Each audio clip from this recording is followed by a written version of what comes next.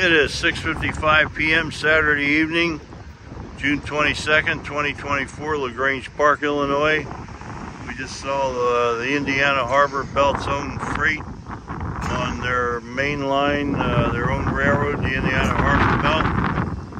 He was probably coming from their yard in Hammond, Indiana, probably heading north to the Union Pacific Proviso yard at Melrose Park, not far north of here.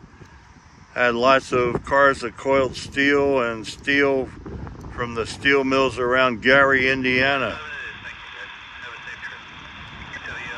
It's been 94 degrees Fahrenheit here this afternoon. The locomotives were probably EMD GM McCook, Illinois plant where I worked nearby. GP38-2 diesel electric locomotives, my description will confirm.